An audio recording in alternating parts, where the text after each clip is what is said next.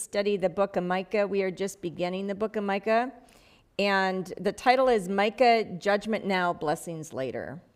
And I found this a very interesting study this week. You know, there's so much parallelism to end times, and what we can learn from these ancient, prophets and what they conveyed to the people at the time. But as Solomon says, there's nothing new under the sun. So apostasy in ancient Israel kind of looks like apostasy does now, and God's word it never changes, right? So the blessings and the curses are still the same, and there's much for us to learn. So as we get into it this night, the first thing I want to reference specifically more for the people who are viewing this online is that a lot of the content this evening came from a variety of references. So I'm using the King James Version of the Bible, the SDA Bible Commentary, a book that's titled Micah, Judgment Now, Blessings Later. That's by Mark Copeland. And A Guide to the Prophets by Stephen Winward. And a book entitled The Minor Prophets, an Exposition Commentary by J.M. Boyce. So in case you have an interest in looking those up. So they're not my words, it's much of their work. Okay, so before we get into the study, let's have a word of prayer. Dear Father in heaven, I thank you that you have brought us together this evening as we open up the Sabbath hours. We pray that you will pour out your Holy Spirit and bless us abundantly as we study your word, as we glean from it the truths for not only ancient Israel, but the truths for us today. Help us to learn to understand and apply these truths to our own life. Lord, you are the sovereign world that has all the worlds and all the lands within your hand. And what you will do with one nation versus another, that's up to you. But the prophecies of the Bible do tell us what is to come for us in the future. So may we not take this message lightly, Lord, because there is so much applicability here for the time we live in. Thank you, Lord, for hearing our prayer. In Jesus' name, amen. Okay. All right, so Micah. So I'm going to spend a few minutes at the beginning to give an introduction to the book of Micah. Tonight and two more evenings, we'll cover the book of Micah. Tonight, we're going to cover chapters 1 and 2. But for an introduction, so the book is named after the prophet whose message it bears, which is Micah. And it is shortened from the form of the word Micaiah, which means who is like Yahweh. In the Hebrew, as in the English, the book stands 6 in the order of the minor prophets. In the Septuagint, it stands 3rd after Amos and Hosea, probably because of its size. Authorship. So Micah was called a Moreshite, a term applied to one who came probably from the village of Moresheth Gath, which is believed to be in the southern part of Judah, toward Philistia. He must not be confused with Micaiah, the son of Imlah, who prophesied in the days of Ahab, and you can read about that in 1 Kings 22. Nothing is known of the prophet except what is revealed in the book itself. So the fact that his father's name is not mentioned may suggest that he was a man of humble birth, and he was doubtless a Judean, as may be deduced from the fact that he mentions only the kings of Judah, and we'll read about that in Micah 1:1. He was the younger contemporary of Isaiah and of Hosea, both of whom began their ministry in the reign of Uzziah, the predecessor of Jotham. And you can read those, and we'll see them later in the study, Isaiah 1:1 and Hosea 1:1. Tradition says that he died peacefully in the place of his birth in the early part of Hezekiah's reign before the fall of Samaria.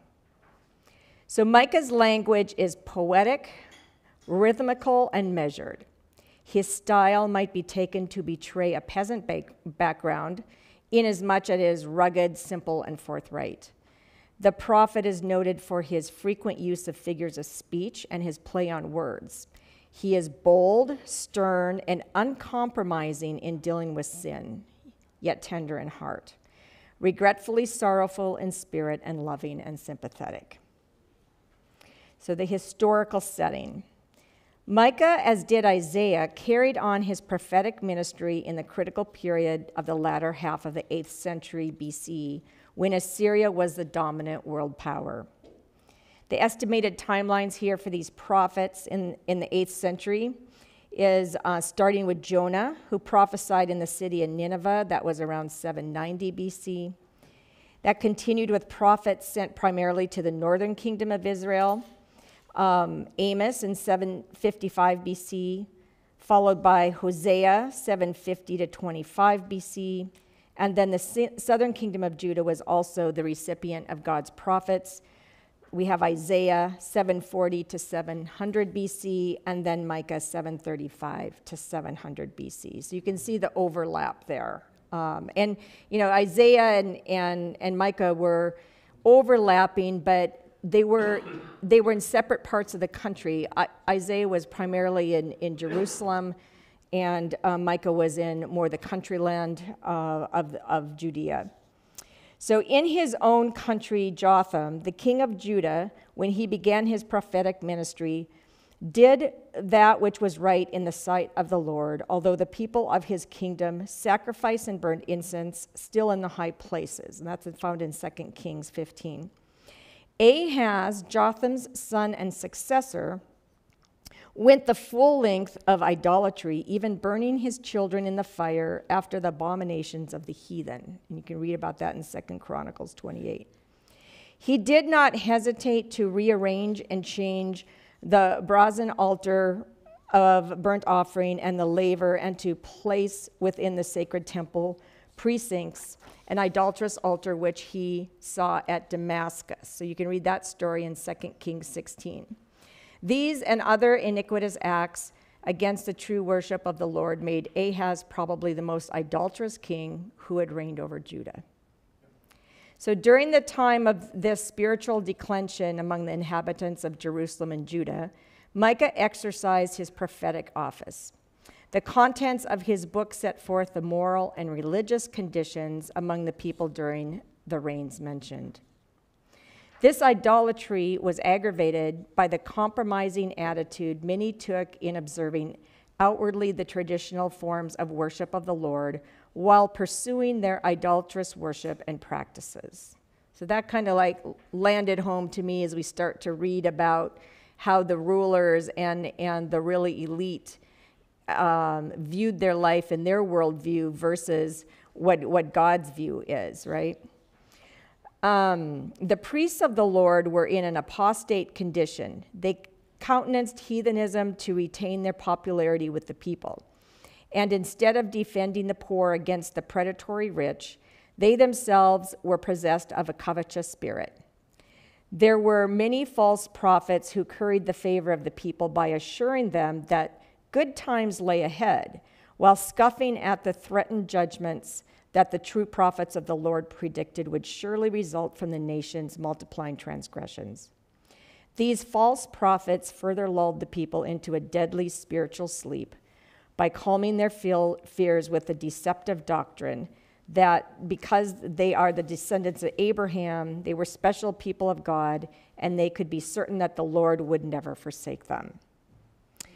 The nobles and leading class had given themselves over to lives of luxury, and in their ardent desire for the good things of life, they became unscrupulous and cruel in their dealings with the peasants. Their greed ground down the poor by excessive exactions and deprived them of their legal rights. As occasionally and gratifyingly happens, a bad ruler is followed by a son who becomes a good ruler. Hezekiah, who succeeded Ahaz, was as devoted to God as his father had been devoted to idols. He trusted in the Lord God of Israel, so that after him was none like him among all the kings of Judah, nor any that were before him. And that's stated in 2 Kings 18:5. He resolutely set about to undo his father's apostasy, to reform the moral and spiritual conditions of Judah, to abolish idolatry, and to bring his people back to the true worship of the Lord. In this he was supported by Micah. The bitter struggle that the man of Moresheth Gath, which means the possession of Gath or a vineyard, had during much of his life to plant the seeds of truth upon the well-nigh sterile soil of his people's heart, began to yield fruit. Reformation characterized the reign of Hezekiah. So as we read through kind of the context of that historical background, do you see any parallels for what we see today in God's church?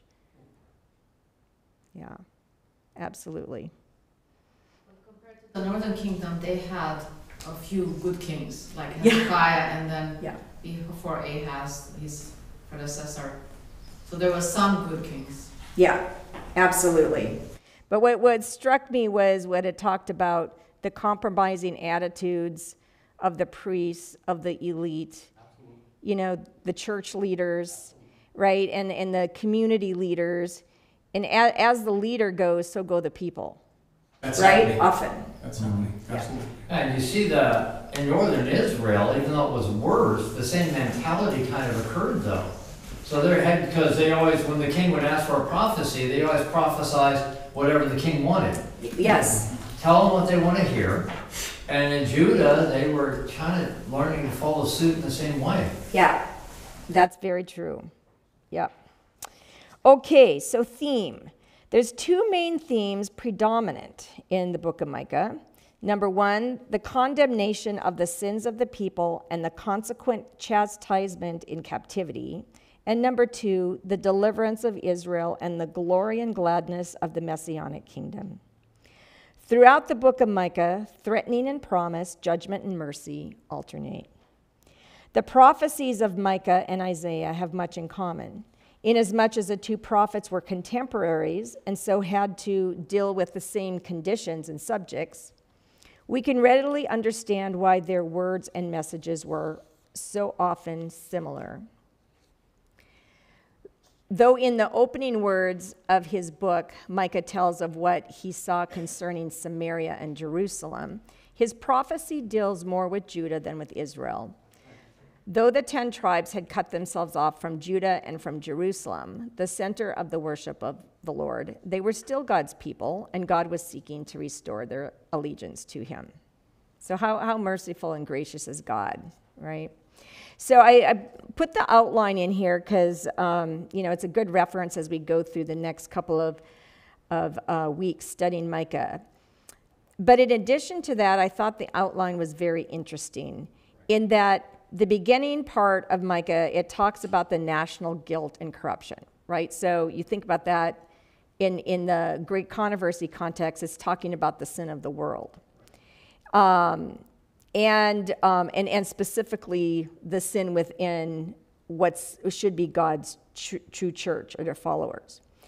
And then the second or the middle part talks about the Messianic age and its blessing. So what is to come and how God will redeem his people out of that condition of guilt and corruption. And then the third part is the punishment for sin and hope in repentance. So again, to me, it just like covers the whole great controversy in this small book, but the whole spectrum is there. I found that very interesting. Okay, the city built with wrong.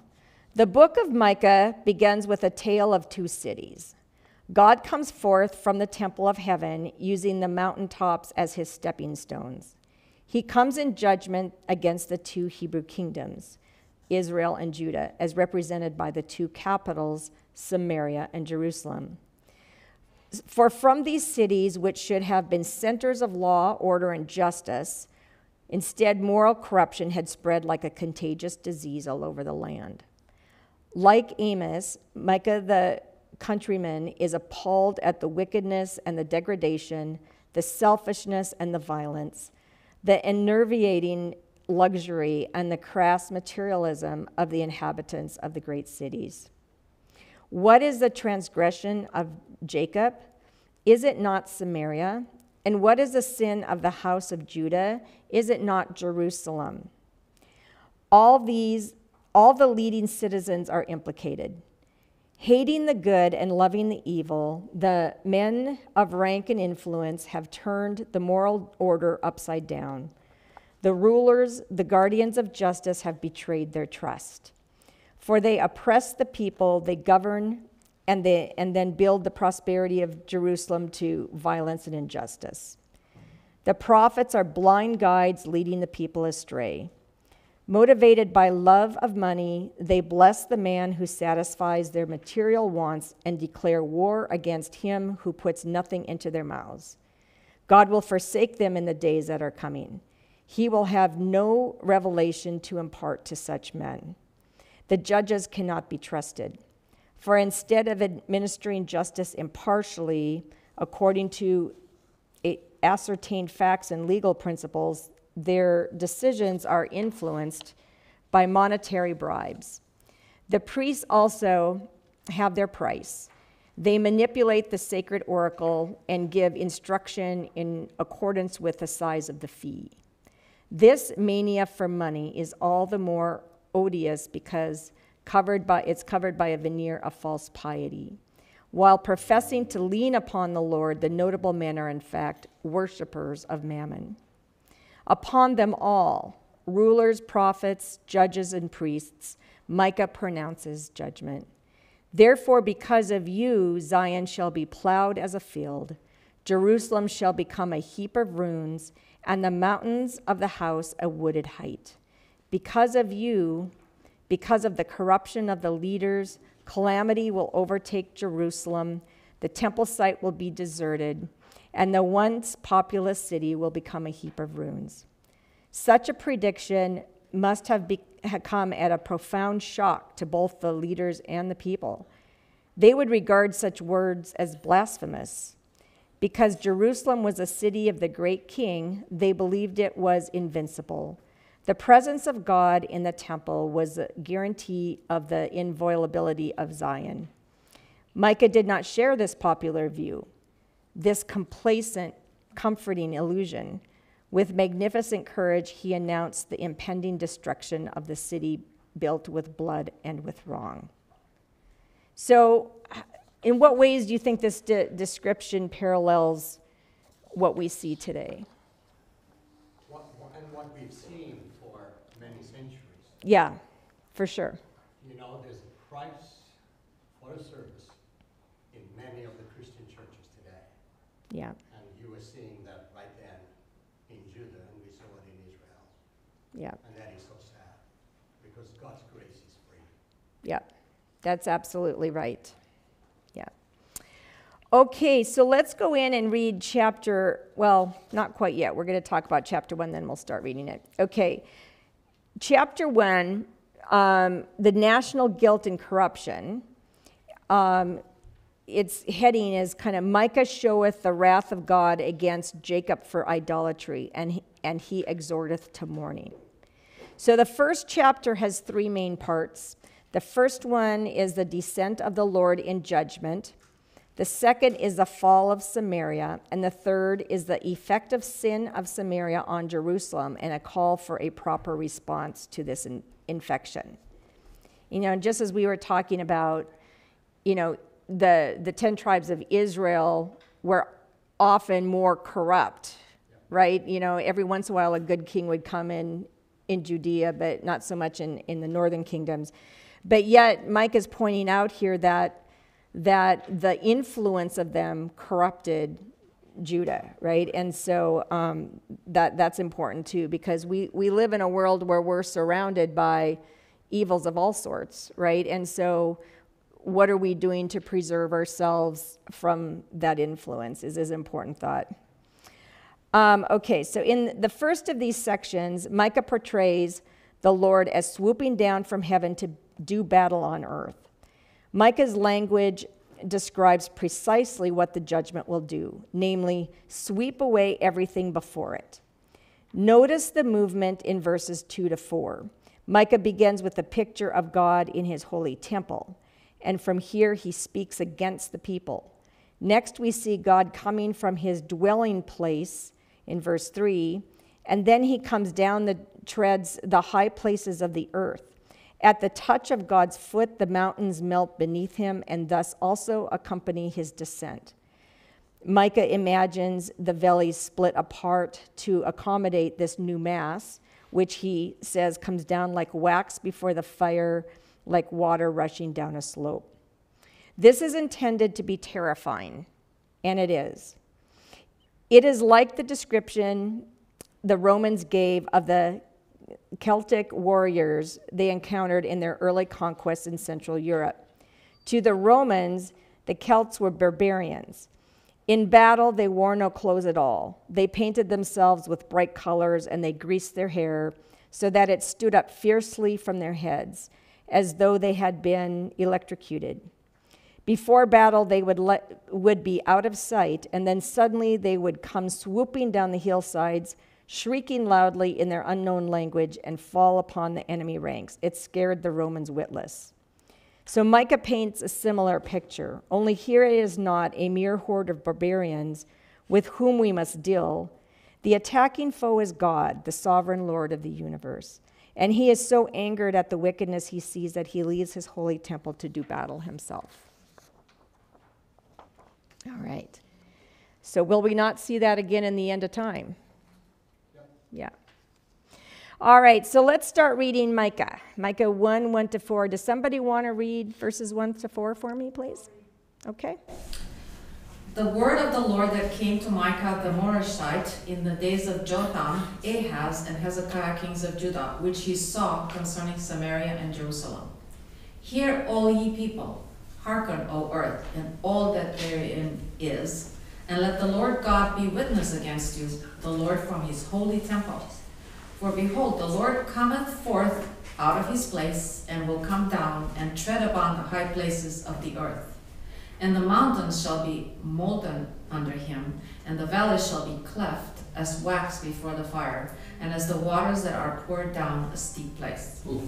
Okay, so you see that picture of the Lord sweeping down with like all that power and all that energy, and it brings just, you know, a convulsion, right, on the earth. So and with your study guide here, you're going to see a couple colors. Yellow is pointing out the key points that I want to talk about. Green is the answer of it to below, so it correlates, so you're aware of that. Okay, so the word of the Lord, it says, that came to Micah. So the word there is the Hebrew word dabar, which is a stronger sense of commandment. So when the word of the Lord comes, it's not a recommendation. I hope you do this.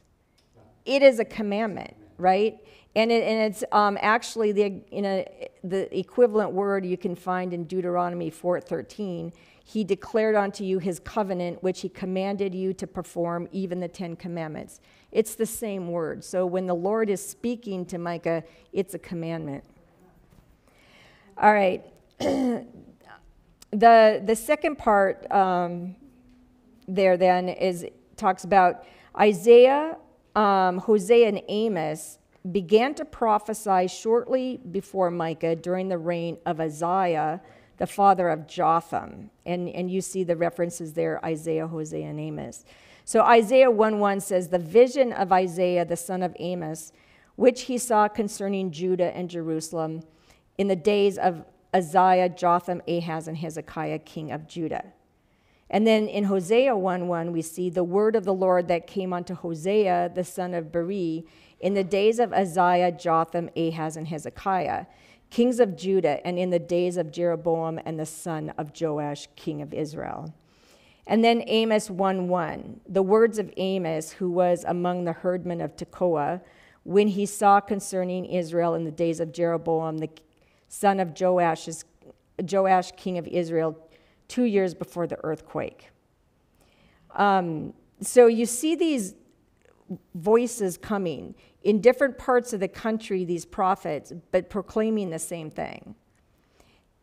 Anytime God is about to do something destructive like this, he brings a multitude of voices so nobody needs to be, say, oh, I didn't hear anything about it. Like, he proclaims it, right?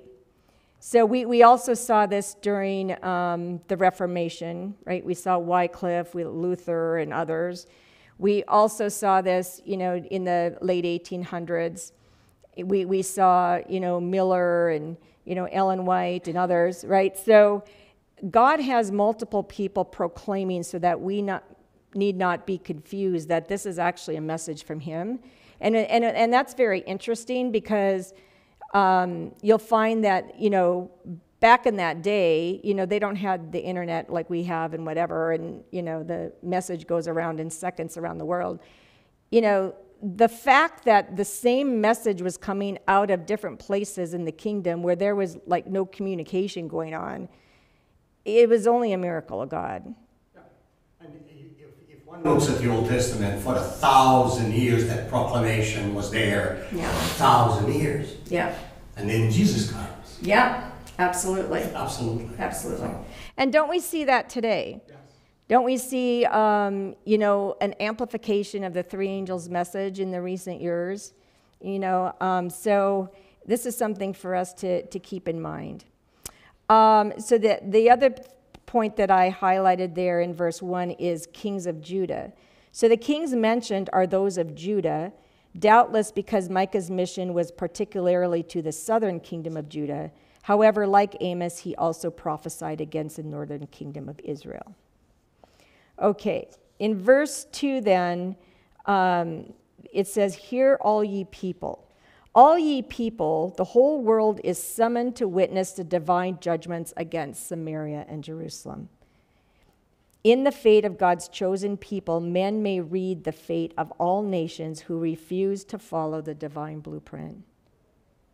So oftentimes, these judgments against God's people are also a warning to those who are on the outside looking in and seeing what is happening to God's people. And then it said there, the Lord will be a witness against you from his holy temple. So his holy temple, as we read in Habakkuk 2:20, says that, "But the Lord is in his holy temple, let all the earth keep silence before him." So the Lord's holy temple is in heaven, right? That is the dwelling of the sovereign of the universe.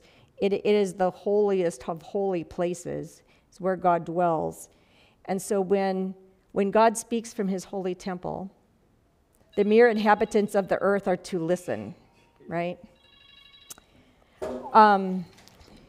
Prophets and Kings, page 364.3 says this: "With unerring accuracy, the Infinite One still keeps account with the nations. While his mercy is tendered with calls to repentance, this account remains open. But when the figures reach a certain amount, when God has fixed, the ministry of his wrath begins. The account is closed. Divine patience ceases, and mercy no longer pleads in their behalf." Can you think of an example in history where that happened? Yes, absolutely. Sodom and Gomorrah. Even the northern Israel, Yeah, ultimately, because they didn't have a remnant come back. that's right. That's right.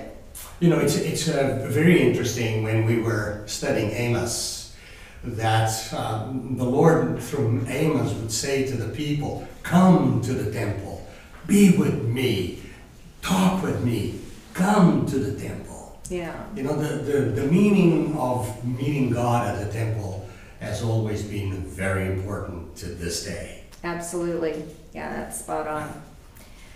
Okay, Daniel 4:17 says, "This matter is by the decree of the watchers and the demand by the word of the holy ones, to the intent that the living may know that the Most High ruleth in the kingdom of men and giveth it to whomsoever he will and settleth up over it the basest of men." Amen. All right. So that is still true today. Okay, verse 3.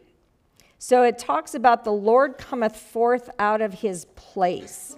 We can read something about this in Isaiah 26:21. It says, "For behold, the Lord cometh out of his place to punish the inhabitants of the earth for their iniquity. The earth also shall disclose her blood and shall no more cover her slain." Okay. And then it says that he treads upon the high places of the earth when he comes down. Right, so that figuratively, God is represented as descending and walking on the tops of the mountains and the hills. And you probably read this in Amos 4:13. For lo, he that formeth the mountains and createth the wind, and declareth unto man what is his thought, that maketh the morning darkness, and treadeth upon the high places of the earth. The Lord, the God of hosts, is his name. Who else can do that? Right? Who else can tread upon the mountains and the hills and the tops of the earth, right? Interesting enough, too, the high places also represented where Israel practiced adultery with their idols. Right. So an example is Leviticus 26:30.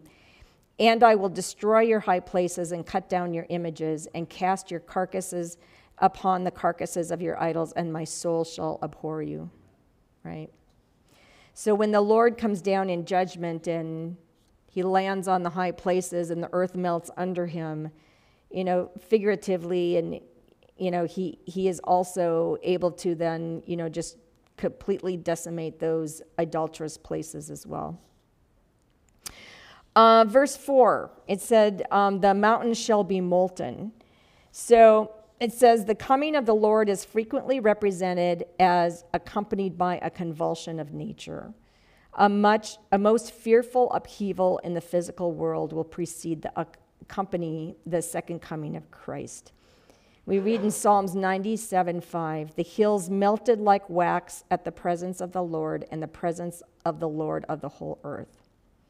And in the sixth seal of Revelation 6:14, we read, and the heaven departed as a scroll when it rolled together, and every mountain and island were moved out of their place. Then in Revelation 16:18, we read, and there were voices and thunders and lightnings, and there was a great earthquake, such as was not since men were upon the earth, and so great. So does it sound like when the Lord visits the earth that something happens and people notice? Kind of sounds that way, doesn't it? Yeah. So the Great Controversy, page 636.2, says, it is at midnight that God manifests his power for the deliverance of his people. The sun appears shining in all its strength. Signs and wonders follow in quick succession. The wicked look with terror and amazement upon the scene, while the righteous behold with solemn joy the tokens of their deliverance. Everything in nature seems turned out of its course. The streams cease to flow. Dark, heavy clouds come up and clash against each other. And in the midst of the angry heavens is one clear space of indescribable glory, whence comes the voice of God like the sound of many waters saying, it is done. That's pretty powerful, huh? That will be, visible to everyone, and as she says, it will strike terror in the hearts of those who are not ready. It really comes to the point when the boils come, either you have one or you don't. And if you don't, then at least you're with God, and he'll carry you through. That's right. That's right. That statement has a significant impact, at least in my mind, as far as God's patience and God's grace. Ellen White speaks of midnight. Yes. He couldn't wait anymore until the very last. Yeah. Midnight. Yeah. And what else do we know about midnight? Midnight's a very dark time, right? Dark time. So that's what we should expect. It's going to be a very spiritually dark time when Christ comes, right? And he's going to come, and it is going to surprise many. Not only those who are outside of the church, but it'll surprise many who think they are in the church, right? Yeah. Okay, so page 7 then, judgment on Israel and Judah. Introducing the next section here. It says, the second part of this chapter concerns the fall of Samaria. Here pictured as a close future event. The city actually fell during the years of Micah's ministry. In this description, the downward moving imagery of the opening sections continues, for Micah sees the stones of Samaria's great fortifications tumbling down the ridge of Samaria into the valley. In the same way, all her idols will be broken into pieces and will fall. Amos denounced the kingdom of Israel for its sexual immorality, especially its cultic prostitution. You read about that in Amos 2:7-8. The same theme emerges again in Micah. Since she gathered her gifts from the wage of prostitutes as a wages of prostitutes, they will again be used. Micah 1:7. So let's go ahead and read Micah 1:5-9. Would someone like to read that, please? Verse 5, for the transgression of Jacob is all this, and for the sins of the house of Israel. What is the transgression of Jacob? Is it not Samaria? And what are the high places of Judah? Are they not Jerusalem? Therefore I will make Samaria as an heap of the field, and as plantings of a vineyard. And I will pour down the stones thereof into the valley, and I will discover the foundations thereof. And all the graven images thereof shall be beaten to pieces, and all the hires thereof shall be burned with the fire, and all the idols thereof will I lay desolate. For she gathered it of the hire of an harlot, and they shall return to the hire of an harlot. Therefore I will wail and howl. I will go stripped and naked. I will make a wailing like the dragons, and mourning as the howls. For a wound is incurable, for it is come unto Judah. He is come unto the gate of my people, even to Jerusalem. Okay. Sad. Yeah, very sad. Sad picture. All right, so in verse 5-7 there, we have a few things to touch on. First of all, in those verses, it's describing the punishment to come upon the northern kingdom of Israel for its sins. So as it said there, what is a transgression of Jacob? Is it not Samaria? Who do we know that Jacob represents here? He actually represents both kingdoms, both the northern and the southern. Yeah. Now, Hosea, Amos, and now Micah refer to Jacob significantly in relation to Israel, to the 10 tribes. Yeah. Yeah. Right. Because remember, Jacob is that deceiver. That's their plan exactly for right. Israel. Yes, exactly that's correct. That is correct. And as we studied last week, those last four chapters of Hosea, Jacob was prominent in being pictured to Israel as deceiver and repented of his sins. Yes, yes. And so this is a very important picture here. Yeah, it is. It's very important. And he makes a distinction there, talking about Jacob versus Judah. So Judah, in the seat of Judah is Jerusalem, right? So at that time, they were much more faithful than the northern kingdom. Yeah. Here more tied to Samaria in their mind. Yeah, because Samaria was the capital of Samaria. Mm-hmm. Well, Ahab, when he was king of Israel, he really erected a Baal worship in Samaria. Yeah, he did. The Judean kings did not do that in Jerusalem. That's right. And that's very different. That is very different. Yeah, and we're going to actually read some of that on page 8. So it says Samaria, so as the capitals of Israel and Judah, respectively, Samaria and Jerusalem, had become the centers of idolatry and iniquity. Samaria had been built by wicked Omri and his son Ahab, who followed in his steps, erected in it a temple of Baal. That's in 1 Kings 16. Let's go ahead and refresh our memory on this, because this is important. It shows how deep the apostasy of the northern kingdoms went, and the influence then that they had on Judah and Jerusalem. So 1 Kings 16, 23-33. Do I have like a eager reader? Okay, go ahead. In the third In the 31st year of Asa, king of Judah, began Omri to reign over Israel 12 years. 6 years reigned he in Tirzah. And he bought the hill Samaria of Shemer for 2 talents of silver, and built on the hill, and called the name of the city which he built after the name of Shemer, owner of the hill, Samaria.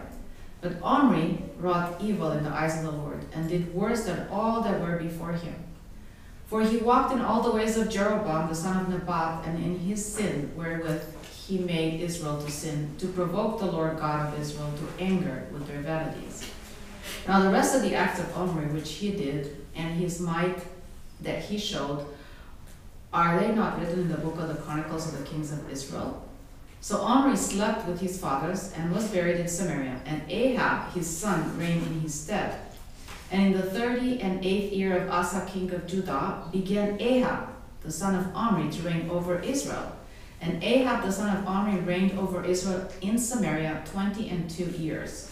And Ahab the son of Omri did evil in the sight of the Lord above all that were before him. Amen.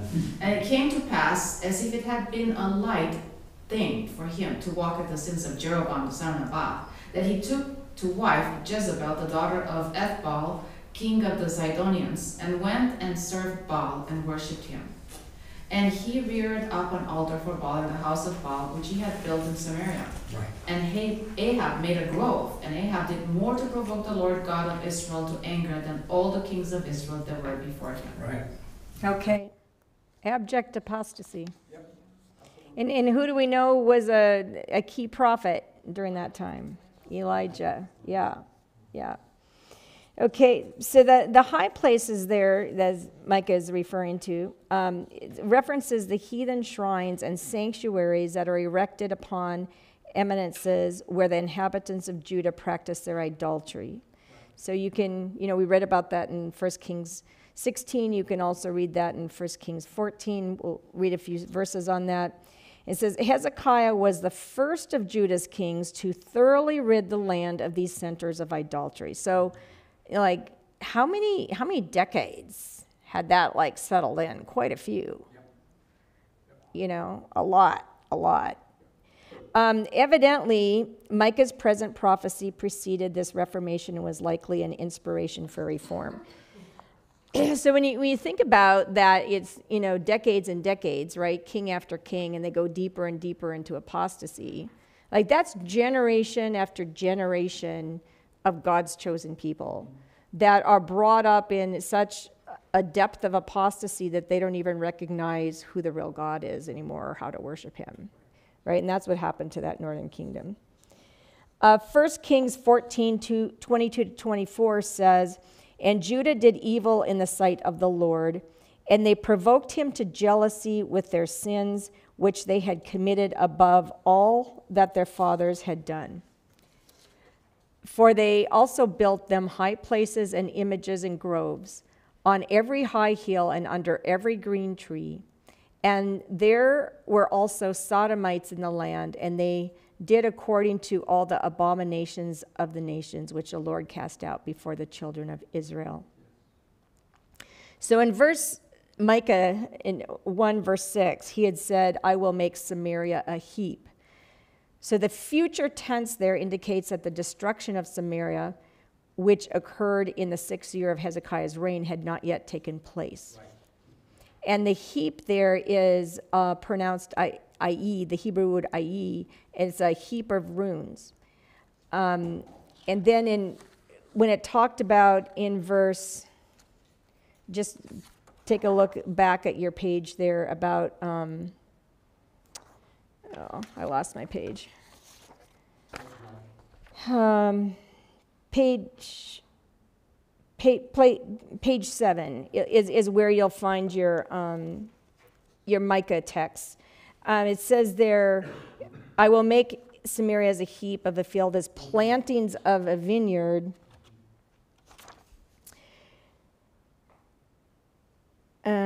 So then it says, for those plantings, Samaria is to be destroyed so completely that on its site vines will grow, right? So there's not going to be anything left there to inhabit it.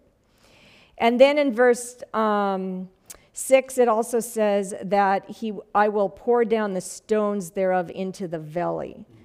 So Samaria stood on a flat-topped hill with very steep sides. And 1 Kings 16 talks about that. And then God says, I will discover the foundations thereof, which literally is uncover or lay bare. What is he actually saying here? Raised off the top. And Right? thrown off the hill. Just as like Like it used to be before they built it. Exactly. Just as the walls of Jericho came down and nothing was left, this is going to be what happens here as well. Yep. And then in verse 7, he says, and all the graven images therefore shall be beaten to pieces. I'll give you an example from Josiah's Reformation, which is found in 2 Chronicles 34, 3 and 4. It says, for in the 8th year of his reign, while he was yet young, he began to seek after the God of David his father. And in the 12th year, he began to purge Judah and Jerusalem from the high places and the groves and the carved images and the molten images. And they break down the altars of Balaam in his presence, and the images that were on high above them he cut down, and the groves and the carved images and the molten images, and he brake in pieces and made dust of them and strode it upon the graves of them that had sacrificed unto it. So, I'm thinking of, go ahead. So Josiah was actually one of the good kings in the south. He was. Kingdom, and he was a few kings before Hezekiah. Yeah, I do believe so. Yeah. Okay, and then in verse 7 again of Micah 1, it talks about the hire of a harlot. What does that mean? Yeah. So what were harlots being used for? For worship, really? Yeah. The legitimate harlots or the rogue harlots? Because the legitimate harlots were the temple priests. And don't limit harlot to just women. There were men too. Yeah. Well, it says sodomy, right? That's what we just read. But Yeah. literally, like for instance, at the Temple of Artemis, for instance, you could get a woman or you could get a guy. And so they had to draw the women in too. And Yeah. so they were equal opportunity harlots. Yeah. So,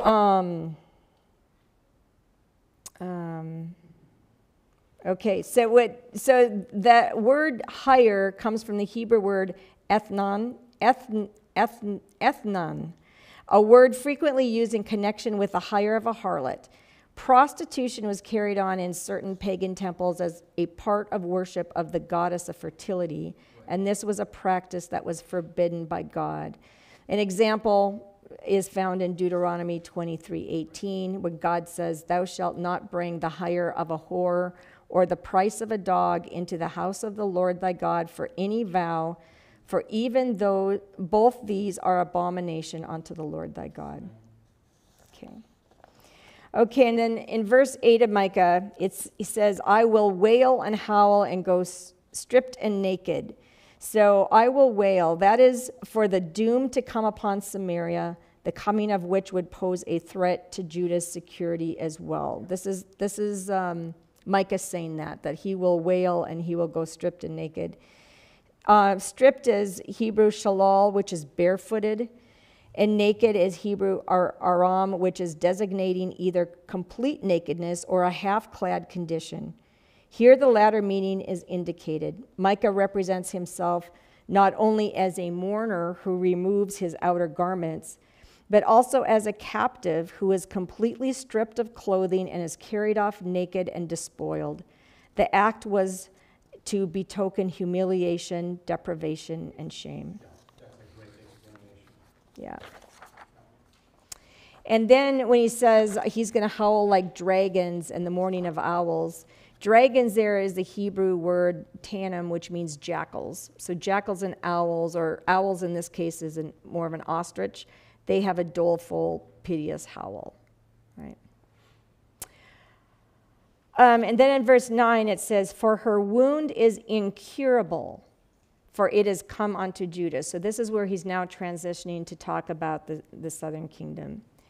So incurable, Samaria's day of grace was gone. Did we not read that the sovereign Lord gives a probationary period of time to nations, and then at such time where they have apostatized so much, they meet their judgment? So that's what was happening here. The nation had filled its cup of iniquity. The account was closed, and it was time for the ministry of divine wrath. How sad is that, huh? And we read that in Prophets and Kings just a few minutes ago. And then it says, for now it's come on to Judah. So Judah too had been guilty and would receive its punishment. Okay. Let's go on and read Micah 1, 10 to 16. Someone would like to read that for me? 10 to 16? All right, sure. Go ahead. No, go ahead. Okay. Declare ye it not at Gath. Weep ye not at all. In the house of Aphrah, roll thyself in the dust.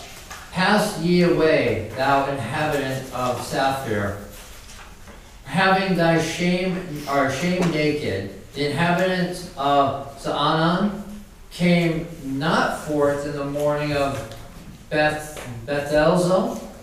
He shall receive of you his standing. For the inhabitant of Moroth waited carefully for good, but evil came down from the Lord unto the gate of Jerusalem. O thou inhabitant of Lachish, bind the chariot to the swift beast. She is the beginning of the sin of the daughter of Zion. For the transgressions of Israel were found in thee. Therefore shalt thou give presents to Morshagah. The houses of Achzib shall be a lie to the kings of Israel. Yet will I bring an heir unto thee, O inhabitant of Marashah. He shall come unto Adullam, the glory of Israel. Make thee bald, and poll thee for thy delicate children. Enlarge thy boldness as the eagle, for they are gone into captivity from thee. Okay. So remember when we started the introduction, we talked about how Micah uses a lot of like poetic imagery. So that's what's going on here. And so I want to read a little description of this from the commentaries so that you can kind of understand it, because in our modern language it gets lost on us. But it says, the third section begins with verse 8 and describes the passing of the evils of the northern kingdom to the south. Verse 9 is still speaking of Samaria, but already the transition is apparent. Her, that is Samaria's wound, is incurable. It has come to Judah. It has reached the very gate of my people, even to Jerusalem itself. The same thought appears in verse 12. Disaster has come from the Lord, even to the gate of Jerusalem. And in these verses, Micah is arguing that even as the sin of Samaria has spread to Jerusalem, so too the judgment befalling the northern kingdom will reach the southern one as well. In his dismay at what is coming, Micah looks over the Judean cities and reflects on the sinister destinies suggested by their names. These reflections are puns. To us, puns hardly seem serious, but this is not the way the ancient Jew would have taken them. A name handled in this way became an omen, for names were significant in any case, and a name suggesting disaster would have lingered over the city as a cloud, awaiting fulfillment. As Leslie Allen writes, names are treated as omens which, once observed, haunt the localities until they are fulfilled. They are revealed as clues to the curse that has come upon the country. So to give you some example here as we kind of look at the different cities that he lists off here, Ophrah, he says, roll in the dust. That is, they will cover themselves with dust in a traditional site of mourning. Saphir sounds like the word for beautiful, but it will not be beautiful for long, said Micah. Instead, its citizens will be marched away naked and in shame, as will others of the southern kingdom. Zonan sounds like the Hebrew word for exit or go out, which is that word yatzah. But just like the beautiful city, which will not be beautiful, so this city will not go out to face its enemies. The citizens will be shut up inside their city like animals, and they will remain there until the city falls. Beth Ezel means the nearby city, but it will not be near in that day. It will be so taken up with its own mourning that it will be of no help to other cities. Marath, the citizens of Marath, or the word bitterness, will writhe in bitterness.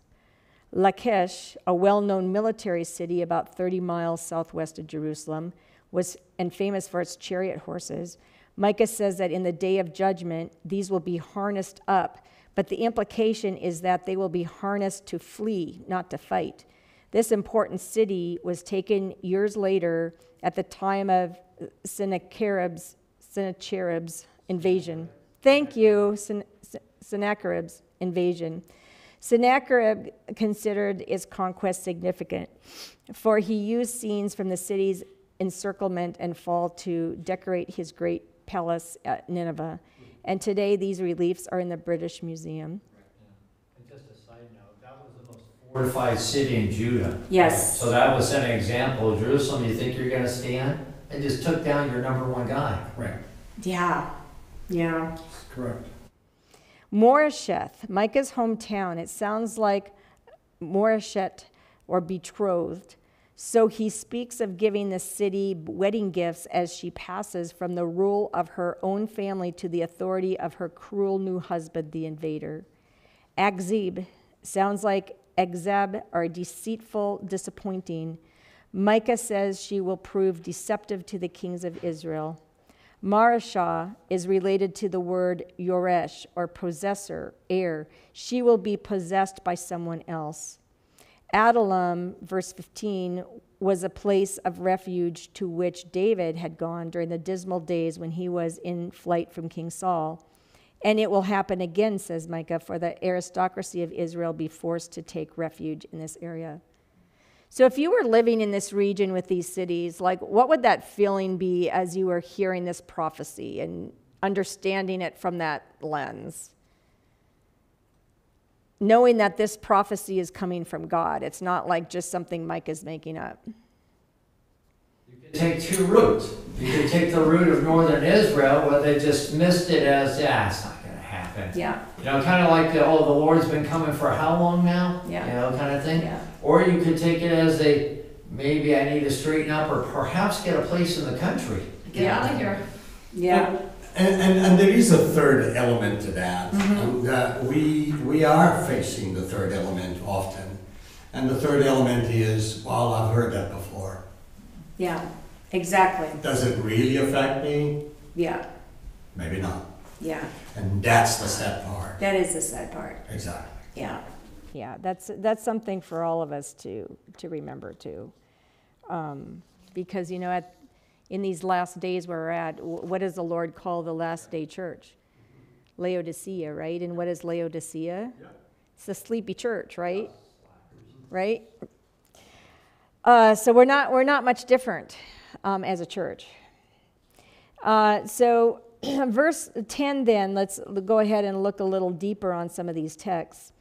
It says, declare ye. So in verses 10 to 16, that constitutes a dirge over the judgment to fall upon Judah.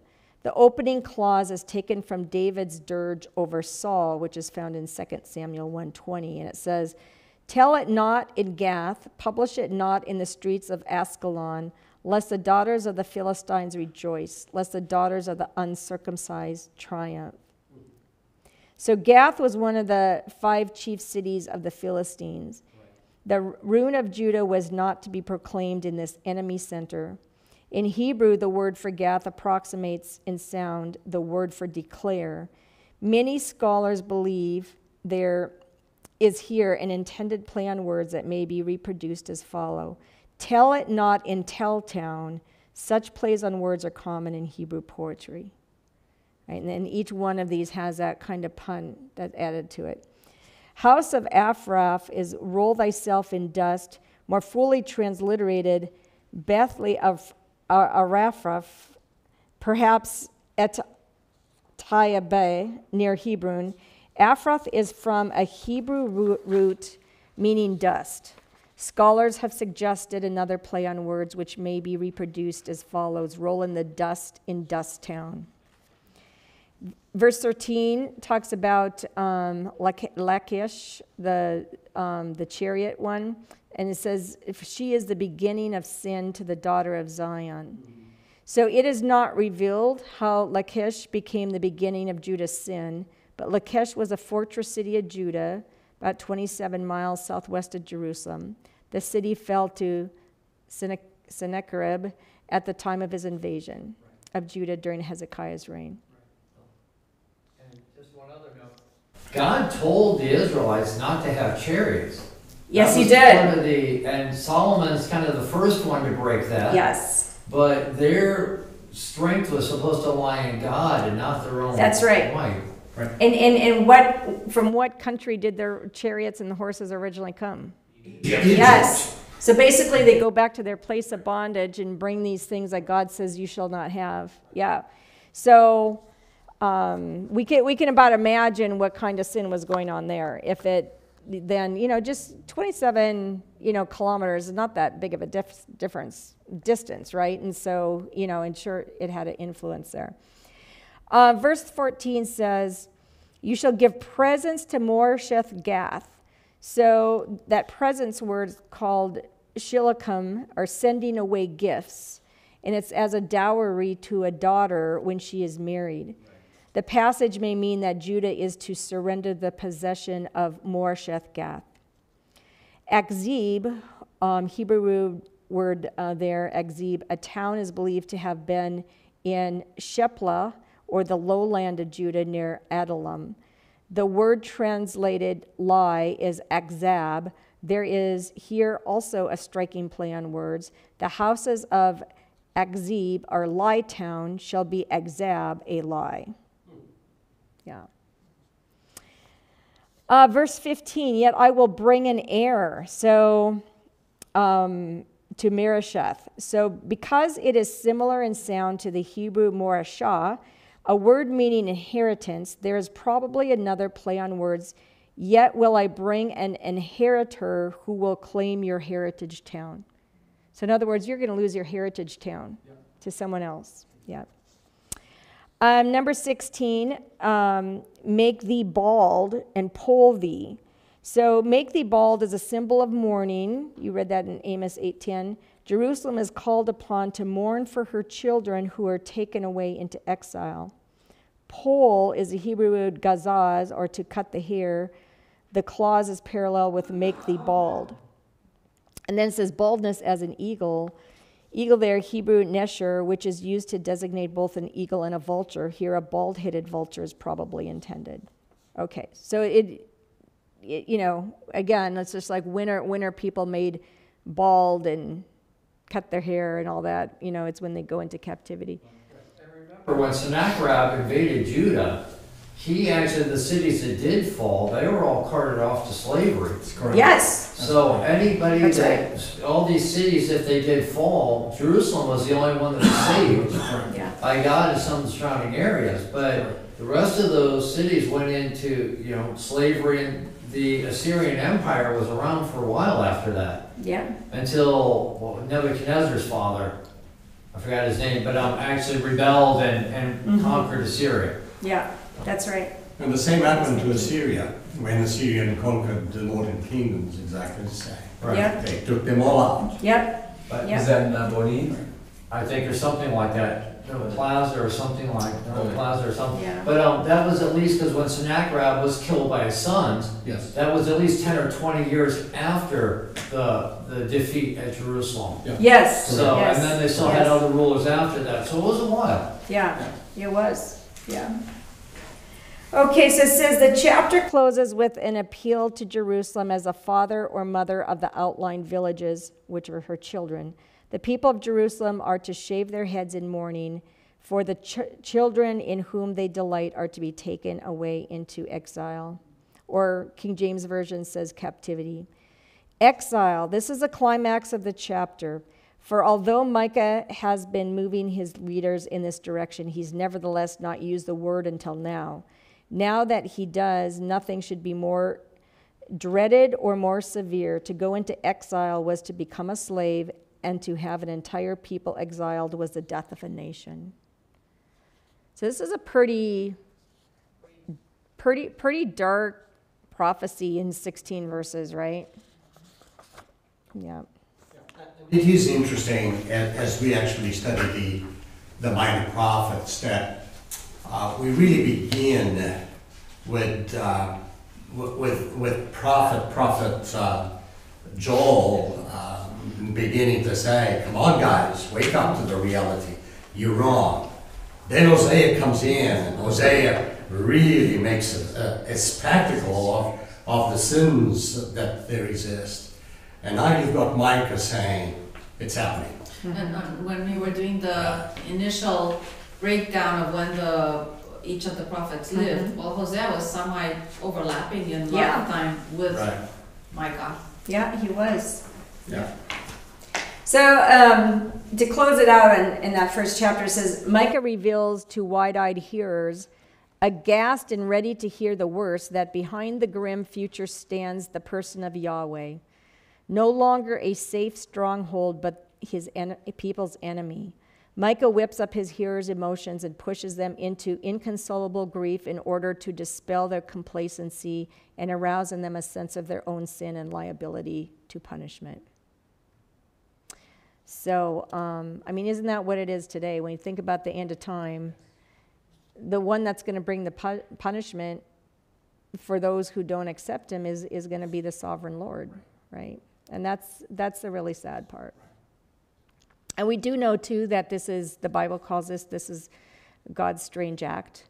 He has no delight in taking down nations and decimating cities. He wants everyone to be saved. But, we are at war, and that's something we always have to remember, is this earth is at war, and there's this great controversy going on. And sometimes peoples and nations, their time has just come to an end, and for the mercy of those who believe in God or yet to believe in God, God allows them to be destroyed. Go ahead. It's just the patience of God, though. yeah, I mean, you look when Abraham, when he said, "Oh, this will be your inheritance," but not now. The iniquity of the Amorites is not yet complete. Well, that's at least 400 plus more years. yeah, Or you look at Israel, their idolatry started in the wilderness in that 40 years, and God went, 700-800 years with that at least before he said, "Okay, enough." yeah. Yeah. So it's not like he doesn't give an opportunity or two or 8,700. Yeah, absolutely. Well, he gave them 490 years of probation, because wasn't it Peter asked, "Should we forgive 7 times?" and Jesus said 70 times 7, which was significant of the 490 years of probation that God gave them. Yeah. At least I don't want to, but I want to share this. For me personally, this has touched my heart so significantly. And this is our God. God is so upset and so in love with Israel that calls Israel Ephraim. Yeah. And when we look at Ephraim and we really go to the theologies of why is that Ephraim, and the theologians say, well, because that was the biggest of the 10 tribes. There is something a lot more than that. Ephraim was the son of Joseph. Yes. Joseph was the prized son of Jacob. Yeah. And here's the Lord really saying to Israel, "You are my grandson." Yes. If there is any love that I have a love that is really for you. Yeah. Yeah. And it is remarkable Yeah. how we see this compassion, this appeal, Yeah. and yet we see God's people totally oblivious. Yeah. Yeah.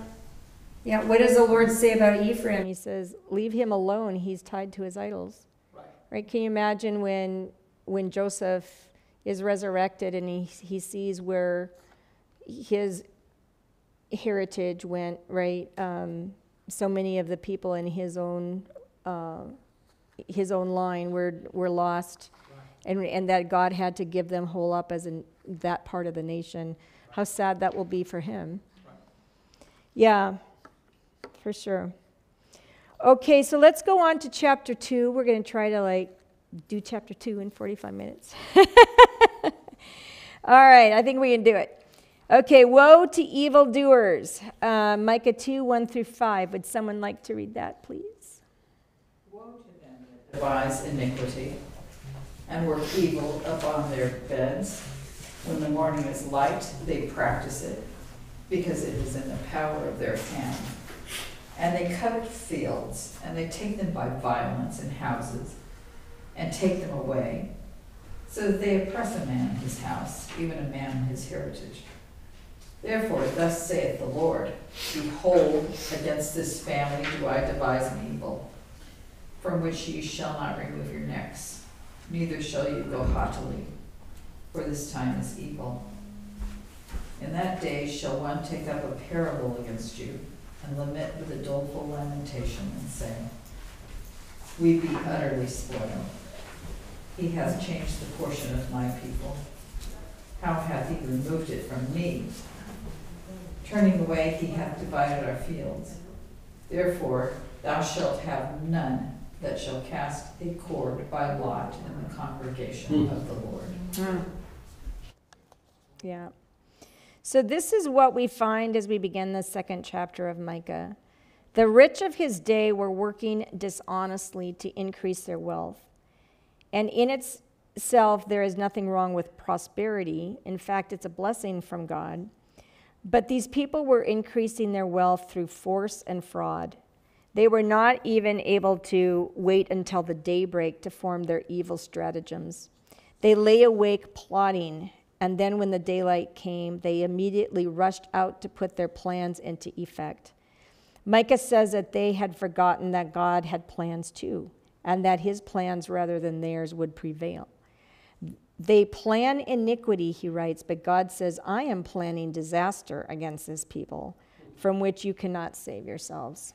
Amen. All right, so verse 1 there says, woe to them. So Micah condemns the injustice toward the oppression of the poor. And he talks there about they work evil upon their beds. So that is at nighttime they devise the plans they hope to execute the following day. You can read about that in Psalms 36:4. So intent were these evildoers upon accomplishing their purpose that as soon as the morning became light, they carried it out. Psalms 36:4 says, he deviseth mischief upon his bed. He setteth himself in a way that is not good. He abhorreth not evil. All right, and so then it says they do this because it's in the power of their hand. What do you think that means? They were able to. Yeah, they were the elite ones that had the power, right? This is in northern Israel, right? So. No, this is talking about southern Israel. This is talking about Judah. This is now in Israel as well. Yeah. So I was going to say, even in northern Israel, they couldn't get justice over a pair of sandals. That's and that That's was right. A couple of bucks. That's right. That's exactly So the poor couldn't even get justice over a couple of dollars. Yeah.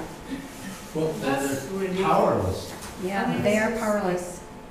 That's happening to our time. It is. We're seeing it happen again. It's not quite a couple of dollars, but if I have money and the right attorney and the right vision of my truth that I portray, don't people walk all the time with that? Also, in the Northern Kingdom, didn't Jezebel have her king, the king Ahab, kill someone to get their piece of land to have a vineyard? That's right. It's like, I want that land. We'll go kill I him. just wonder. Actually, she got two people to lie, saying he blasphemed, so they would kill him.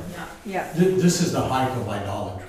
It is. It is. It's greed and it's selfishness and. I'm in control of my destiny. That's right. Also coveting, Yeah, it's still all or it's worse than that. Yeah. worse. Okay, so it says they operated on the wicked principle that might makes gain. When men take advantage of their power, they are almost certain to abuse it. The word here, translated power, is El. It's a word frequently translated God. However, in this idiomatic expression, it seems clearly to have the meaning power or mighty one, mighty men. For other occurrences of the idiom, see, I gave you some references, Genesis, Deuteronomy, Nehemiah, and Proverbs. Let's read Genesis 31:29. This is Laban speaking to Jacob. It is in the power of my hand to do you hurt. But the God of your father spake unto me yesternight, saying, take thou heed that thou speak not to Jacob, either good or bad. Right? Okay. And certainly that does happen today, and we see more of it happening in this country, unfortunately. Verse 2 there, it says, they covet their fields and take them by violence. So covet the fields. It says, so grasping and rapacious were they for earthly possessions that their covetous designs were executed through violence. There's a number of references, I leave you there. It says, anciently, land sold was to revert to the original owner in the year of the Jubilee. Estates were not to be transferred from tribe to tribe. So what do you think God thinks about them stealing the land of someone else? What's interesting is their heritage, Yeah, even from their, grandchildren. that's right. Jubilee was to let people, remind people that who was the real owner of the land. That's Well, right. That was God. That is So they're correct. not stealing from people, they're stealing from God. That is right. You're right. And that's why he calls it the covet fields. Where do you find the word thou shalt not covet? In the commandments, right? Yep. Thing right now, what we have is not ours. We have no right to, I'm talking to myself. To be good stewards. We have to be good I stewards. think God wants us to be a good steward. Yeah. Okay, so Leviticus 25:10-28 says, and ye shall hallow the 50th year and proclaim liberty throughout all the land unto all the inhabitants.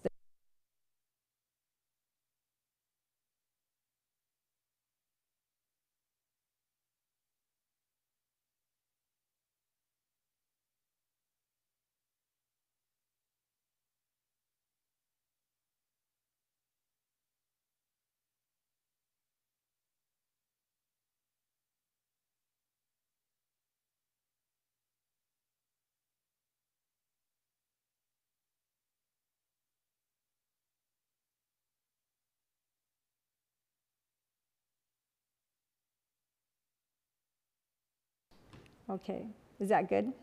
All right. So in talking about this evil, Micah uses a very important word, covet. It comes from the last of the 10 Commandments, in which God says, you shall not covet your neighbor's house. You should not covet your neighbor's wife, or his manservant or maidservant, his ox or his donkey, or anything that belongs to your neighbor. Micah accuses the people of breaking this 10th commandment. Their covetousness has led them into the plotting and violence they are blamed for. Okay, verse 3 there, it says, against this family I do I devise an evil. So do I devise, it says, sin had brought about a disregard for family relationships. God would bring judgment against this family of the whole nation as they devised iniquity, so God would devise an evil. And then it says, ye shall not remove your necks. Their chastisement would be as heavy and a galling a yoke that they would not be able to throw it off. And then the Lord says, neither shall you go haughtily, for the time is evil. So go haughtily is which lifted with uplifted head. The pride of the oppressors would be humbled. And then the time of evil, it says, or will be evil. The prophet is speaking of the future judgment God will bring upon his people. All right, verse 4. It says, in the day one will take up a parable against you. So that Hebrew word mashal here probably is a sense of a taunting song. In that day, the evil time mentioned in the preceding verse, the enemy shall employ the words Israel used to lament her calamity as a taunt against her. An example of that is in Habakkuk 2:6. Mockingly representing themselves as the afflicted Jews, the enemy bewail the fact that Israel once prosperous, is now utterly spoiled, reduced to ruin and desolation, and that their inheritance, the portion of my people, is now changed and removed. In other words, the land of Canaan that God promised to the descendants of Abraham would be transferred to their enemies. No mockery hurts and stings more than the repetition in jest by another of words used to bemoan oneself. And then the last part of verse 4 there, it says, turning away he hath divided our fields. So that turning away, the Hebrew root is shobeb, a back turning or an apostate. Among our captors he divides our fields. And then in verse 5, he had closed with, therefore thou shalt have none that shall cast a cord. So cast a cord there, Micah informs the oppressor that because he has dealt unjustly with his neighbor's land, he will have no more an inheritance in Israel. The cord was a measuring line used to divide land. The reference you see there, Amos 7:17, thy land shall be divided by line. Okay. All right. Okay, so let's go on and read Micah 2:6-11. Do I have a reader? Okay, go ahead, Daniel. Prophesy ye not, say they to them that prophesy. They shall not prophesy to them, that they shall not take shame. O thou that art named the house of Jacob, is the spirit of the Lord strained? Are these his doings? Do not my words do good to him that walketh uprightly? Even of late my people is risen up as an enemy. You pull off the robe of the garment from them that pass by securely, as men averse from war. The women of my people have ye cast out from their pleasant houses. From their children have ye taken away my glory forever. Arise ye and depart, for this is not your rest, because it is polluted. It shall destroy you, even with a sore destruction. If a man walking in the spirit and falsehood do lie, saying, I will prophesy unto thee of wine and of strong drink, he shall even be the prophet of this people. And that's it. Yep. Okay. So verse 6 there, prophesy ye not. So the meaning of this verse is obscure, and many interpretations have been offered. But the verse reads literally, prophesy ye not, they prophesy. Do not prophesy concerning these things. Insults shall not turn back. The words seem to be a protest on the part of those rebuked by Micah. So they didn't want to hear these words, right? They want to listen to the smooth talking of the false prophets, right? So it is likely, as we see elsewhere in the Bible, that the oppressors sought out other prophets that would contradict Micah and tell them what they wanted to hear. So an example, Isaiah... Was that with King Ahab when he went out to war? That's correct, in Samaria. Yeah. And The head called Micah. The head prophet like that king. Yeah. It was a guy that began with an M that you compared him to. It said it wasn't him, That's exactly. but it was similar to Micah. And then Ahab says, I don't like that guy. He always tells me bad news. Yes. That's right. And he procured an edit to get him out of the northern kingdom. That's right. And Ahab did not do that. That's right. And then he goes to Hosea and says to Hosea, disappear. Yep. We don't want you. That's right. Yeah. Yeah. That's Was right. it Micaiah? Micaiah. Micaiah, that's it. Micaiah. Yeah. Yeah. I thought it's Elijah that he didn't like. No. Micaiah. No, Oh, he didn't Micaiah. like Elijah He either. didn't Yeah, like yeah. Elijah. He called him the troubler of his people. Yeah. Yeah. But I think Elijah was earlier on. He'd already been taken to heaven by this time. I think. Yes, Oh. that's correct. But that's just funny. Tell me what I want to hear. Don't give me that guy who tells me the truth. Yeah. It's not what politicians do today. They just tell people what they want to Well, hear. for sure.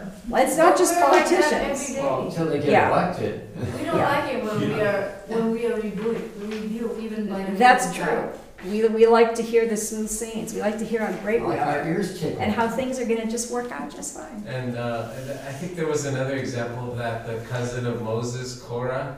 I Mhm. think he flattered the people of Israel, and that's how he was trying to get the people to rebel against Moses. He's like, you are really a good people, but Moses is too harsh on you.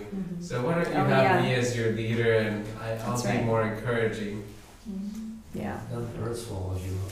All right, Isaiah talked about this as well. Isaiah 30:10, it says, which say to the seers, see not, and to the prophets, prophesy not unto us right things, speak unto us smooth things, prophesy deceits, right? So, all right, verse 7, it says, O thou that art named the house of Jacob. So, thou that art named, the Hebrew amur from the root amar, to speak, hence something spoken or someone called.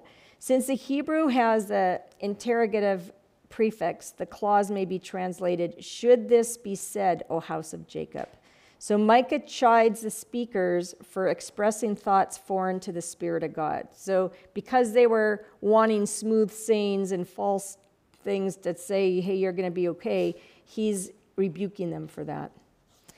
And then it says, is the Spirit of the Lord straitened? So that word literally is shortened. Used in connection with spirit, the word signifies to be or to become impatient. Here the prophet chides those who accuse the Lord of being impatient because he gives way to threatening his people. This is not so, for God has ever been long-suffering in his dealings with Israel. However, when men sin, they must expect to reap the results of their evil doing. We can read an example of this in Exodus 34:6-7, which says, and the Lord passed by before him and proclaimed, the Lord God, merciful and gracious, long-suffering and abundant in goodness and truth, keeping mercy for thousands, forgiving iniquity and transgression and sin, and that will by no means clear the guilty, visiting the iniquity of the fathers upon the children and upon the children's children unto the third and to the fourth generation. Amen. So this is the character of God. He is long-suffering and merciful, far beyond our what we can imagine. But there is an end to that mercy. And when people or nations come to a point where they just no longer want God, and they are no longer redeemable. Remember, we read in Micah 1, Samaria is incurable. So God had done everything to cure Samaria, but it became to a point where they had apostatized so much that they were incurable, and then God sent the destruction. Go ahead. The Old Testament stories seem to have a New Testament type, so I think the anti-type of this would be Laodicea. So Laodicea wants smooth things prophesied to them. They don't want to hear anything harsh.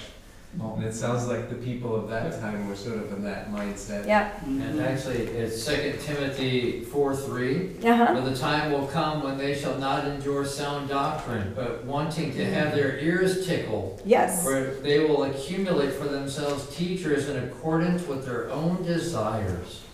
Yeah. Aren't we there? We are here. Elisa, we are here. Yeah. And it's not just because it's easier for us to say, oh, it's, in other churches, other Christian churches, whatever. It's in the Adventist church too. Yes. There are plenty of Adventist church which will not listen to sound doctrine anymore. Yeah. It's probably worse because we It know will. better. You're right. We know better. But here's the thing: are we making our church, God, fit to our boxes? It's Right. like Israel. Right. Like that. Right. I want it to be like this. I want the pastors like this. Right. I want this. It's Right. not through the God's of word. Word of God's God. word No. of God. Yeah, that's right. God wants us to come up to his level, not for us to try to fit him into our boxes. So. Well, and then I think a lot of churches are doing similar things to what Israel was doing, so they prophesy for money. In other words, they will only speak things that will draw people in and increase their donations. So they care more about their financial well-being than about speaking the truth. Yeah. So if the truth is going to drive away listeners, which is going to reduce their revenues, they may not speak. They'll only speak parts of the truth that will draw people in. Yeah. Scott, Learjets cost a lot of money. I think people will rise up, though. I do. I was infusing a woman the other day, and I was telling you about her today. And I'm trying to think about how we got on the conversation. I shared with her about helping a homeless man, and I had put him in a hotel, and I had bought him some clothes, and I got him to the Salvation Army, and I was trying to get him rehab. And she said, you know, it's so interesting because you were sitting here taking my line out, her big line. And she said, I was sending a prayer silently up to God on whether I should talk to you about this ministry my husband and I are starting. Now we're seeing this huge $2 million house that they just redid that has this whole view of the whole harbor and everything, right? And she says, my husband and I have been so frustrated that the churches are not doing enough to help the homeless that we're going to start this new ministry where we invite people to put together money to help the homeless and genuinely help the homeless. And she says, and I mean like help the homeless in a way like you were saying that you couldn't get Thomas into a alcohol rehab because he didn't have an ID. And she said, people who could help with that. And I was just dumbfounded. I said to her, that's so incredible. I said, I'm going to put you together with Armand Modielli. You know, and then I called Armand, I said, you've got to talk to this woman. I said, when I met her, you know, I met her at her door and said, you're so familiar to me. Are you friends with so-and-so? She's like, well, are you friends with so-and-so? It was like we had known each other. And we may know some people in town the same, but we had this familiarity feeling, she and her husband and me. It was just so interesting. And it has to do with God. And I told Armand, I said, you know, these are Sunday worshiping people, but their heart is to help the homeless right now. And so I think there will be people that rise up. Absolutely. They're going to rise up from various God has places. his remnant in all places. Right. Yeah. It's just amazing Absolutely. how that happened. That's right. Absolutely. Thanks for sharing that. Okay, so he says he will by no ways clear the guilty. It says, visiting the iniquity of the fathers upon children and upon the children's children. Oh, you read that one. Okay, so his doings, are these not his doings? So these chastisements and judgments do not come because God would have it so. I left you some references there. He is a God of love and delights in mercy. Punishment is to him a strange work, a strange act, for it is foreign to his nature. And I left you some text there for you to go read. Micah affirms that our chastisements are our own doing, not God's. The sinner is in this sense his own punisher. As the sun cannot be held responsible for the shadow cast by an opaque object, so God cannot be held responsible for the sinner's iniquity. So James 1:13-15 says, let no man say when he is tempted, I am tempted of God. For God cannot be tempted with evil, neither tempteth he any man. But every man is tempted, and when he is drawn away of his own lust and enticed, then when lust hath conceived, it brings forth sin, and sin, when it is finished, brings forth death. So the Great Controversy, page 36:1 says, we cannot know how much we owe to Christ for the peace and protection which we enjoy. It is the restraining power of God that prevents mankind from passing fully under the control of Satan. The disobedient and unthankful have great reason for gratitude for God's mercy and long-suffering in holding in check the cruel, malignant power of the evil one. But when men pass the limits of divine forbearance, that restraint is removed. God does not stand toward the sinner as an executioner of the sentence against transgression, but he leaves the rejectors of his mercy to themselves, to reap that which they had sown. Every ray of light rejected, every warning despised or unheeded, every passion indulged, every transgression of the law of God is a seed sown, and it yields its unfailing harvest.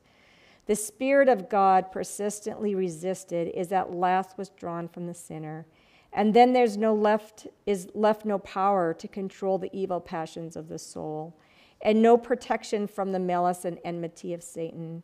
The destruction of Jerusalem is a fearful and solemn warning to all who are trifling with the offers of divine grace and resisting the pleadings of divine mercy.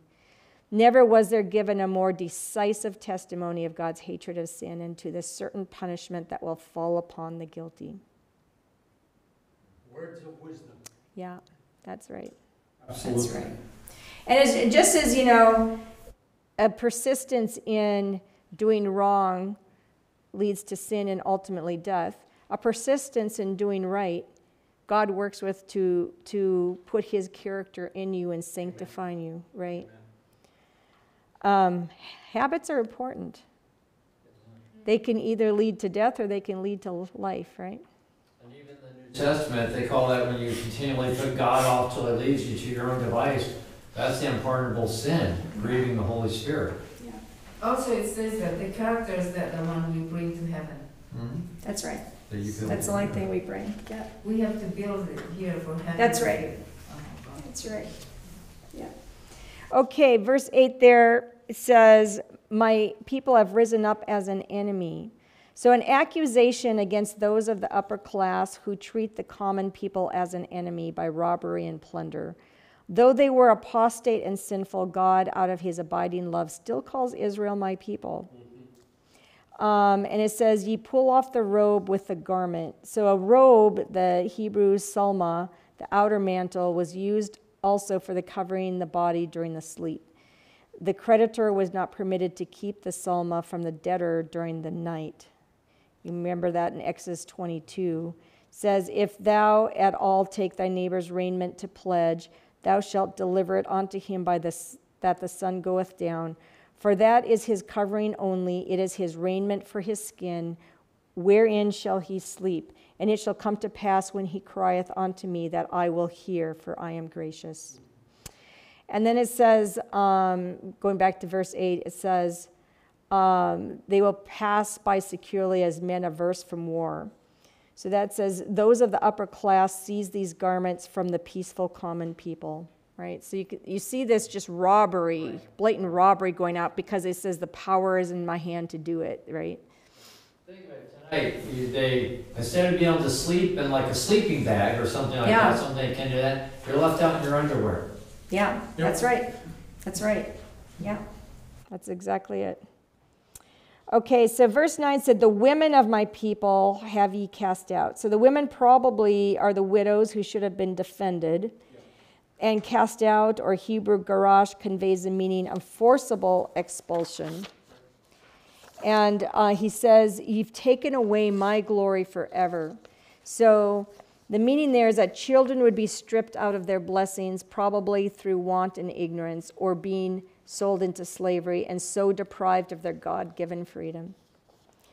Verse 10, we had read, arise ye and depart, for this is not your rest.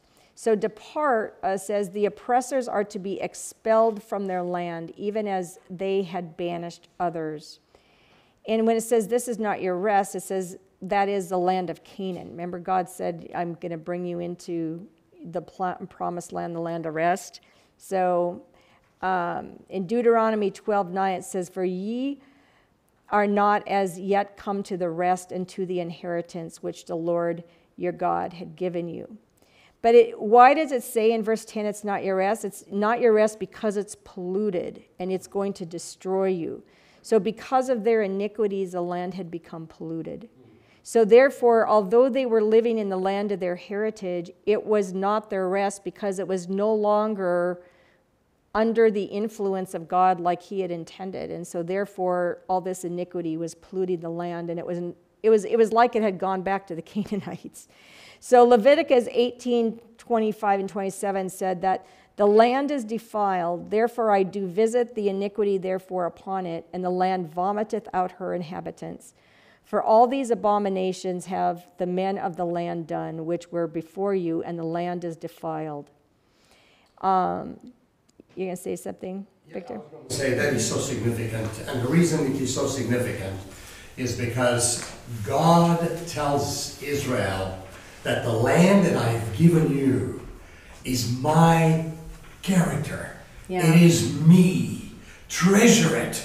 Showcase it to the other nations. Prosper from it because it's me. Yeah. So this is very significant. It is. Yeah, it is. And they're still fighting over that land to this day. Right. And so it says it's polluted and it shall destroy you. This clause, it shall destroy you, it's obscure in Hebrew. It is either the land that destroys by casting out its inhabitants or the uncleanliness that destroys those polluted with it. Prophets and Kings in 3:19 to 3:20 says, the call to repentance was sounded with unmistakable clearness, and all were invited to return. Seek ye the Lord while he may be found, the prophet pleaded. Call ye upon him while he is near. Let the wicked forsake his way, and the unrighteous man his thoughts, and let him return to the Lord. He will have mercy upon him, and to our God, for he will abundantly pardon. So that's why God's reaching out to him. He's like, come back to me. Like if you continue in what you're doing, this is what is going to happen, right? So come back to me. So she goes on to read, have you, reader, chosen your own way? Have you wandered far from God? Have you sought the feast upon the fruits of transgression, only to find that them turn to ashes upon your lips? And now your life plans thwarted and your hopes dead, do you sit alone and desolate? That voice which has long been speaking to the heart, but to which you would not listen, comes to you distinct and clear. Arise ye and depart, for this is not your rest. It is polluted, it shall destroy you, even with a sore destruction. Return to your father's house, he invites you, saying, return to me, for I have redeemed thee. Come unto me, hear, and your soul shall live, and I will make an everlasting covenant with you, even the sure mercies of David. Isaiah 44. Yeah, beautiful, isn't it? So then in verse 11, he continues, if a man walking in the Spirit, so it says, if a man, because of their iniquities, the sinners among God's people did not like those who rebuked and condemned their transgressions. Those who winked at evil took an attitude of easy indifference towards sin and prophesied pleasing lies were the popular prophets. It's a bunch of verses there you can go look at. Jeremiah 14:13-14 is an example, and it says, Then said I, O Lord God, behold, the prophets say unto them, ye shall not see the sword, neither shall ye see famine, but I will give you assured peace in this place. Then the Lord said unto me, the prophets prophesy lies in my name. I sent them not, neither have I commanded them, neither spake unto them. They prophesy unto you a false vision and divination and a thing of naught and the deceit of their heart.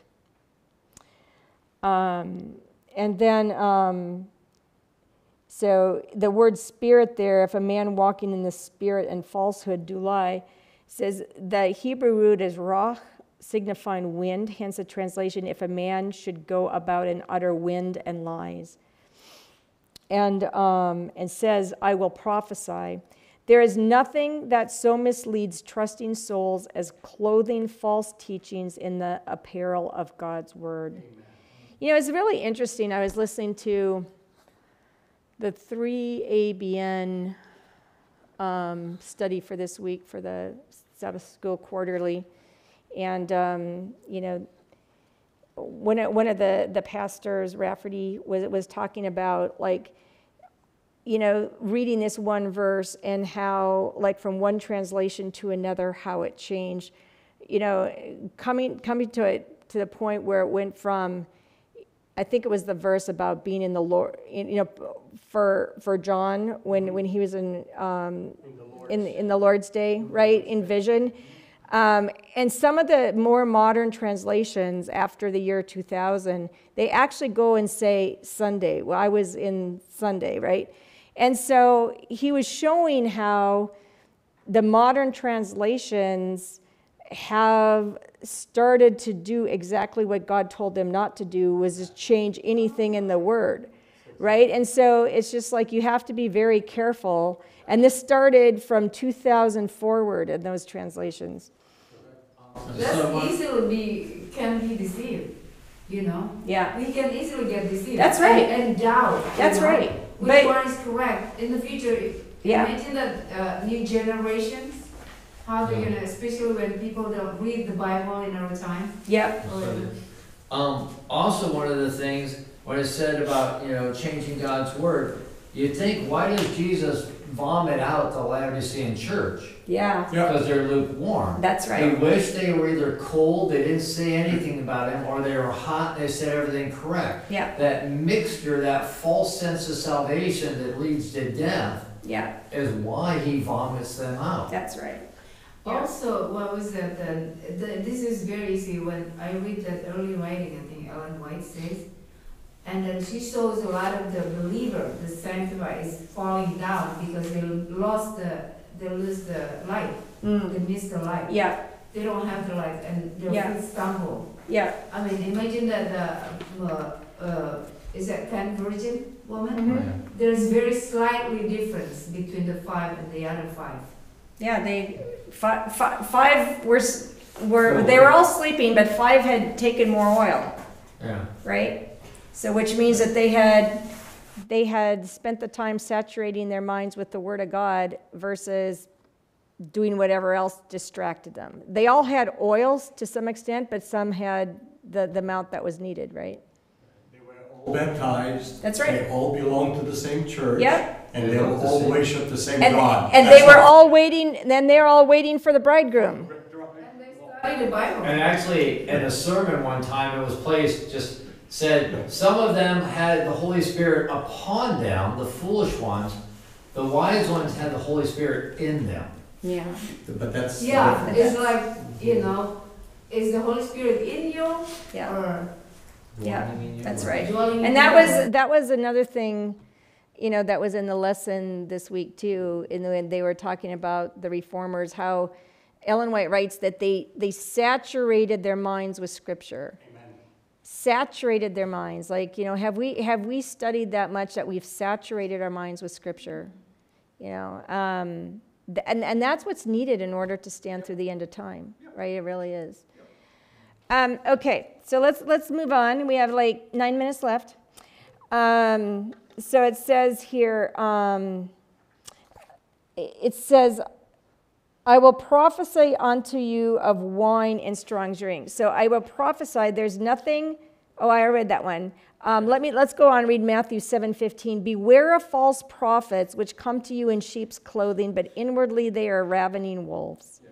Right? So the Bible tells us, test all things against the Bible, right? The law and the prophets. If they don't speak of any of these things, there's no truth in them. So wine, the spurious seers were promising material prosperity and sensual pleasures. And so it is at the end of time. Revelation 17:4, the woman was arrayed in purple and scarlet and gold and decked with gold and precious stones and pearls, having a golden cup in her hand full of abominations and filthiness of her fornication. Right, so it's all the false doctrines in the cup of the false woman at the end of time. Okay, so we're going to skip the question and finish up this chapter. Let's go to Micah 2:12 and 13. The chapter really ends on a good note, so it'll help our evening to end on a good note. Who wants to read 12 and 13 for me, please? Okay, go ahead. Oh, go ahead, Richard. Okay. I will surely assemble, O Jacob, all of thee. I will surely gather the remnant of Israel. I will put them together as the sheep of Basra, as the flock in the midst of their fold. They shall make great noise by reason of the multitude of man. Verse 13 says, the breaker is come up before them.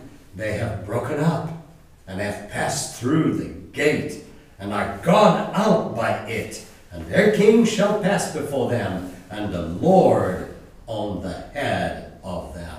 Okay, Beautiful amen. picture. Yeah, absolutely. So it says there, I will surely assemble. So that means Micah turns his attention from the majority of the people who have gone the way of evil to the minority or the remnant who will enter into the promise of restoration and deliverance after the captivity. Thus Micah denied the repeated charge of the false prophets that he was an incurable foreteller of gloom and distress. He affirmed with long-range prophetic optimism that there would be, after the exile, a future of joy and gladness for those who serve the Lord.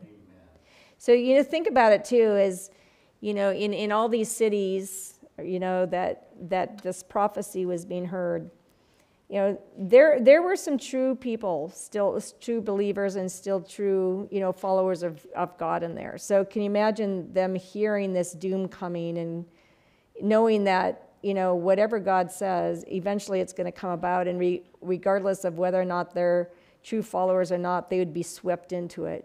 So how disheartening could that be if God had not given them a message in here too, to say, I will return you.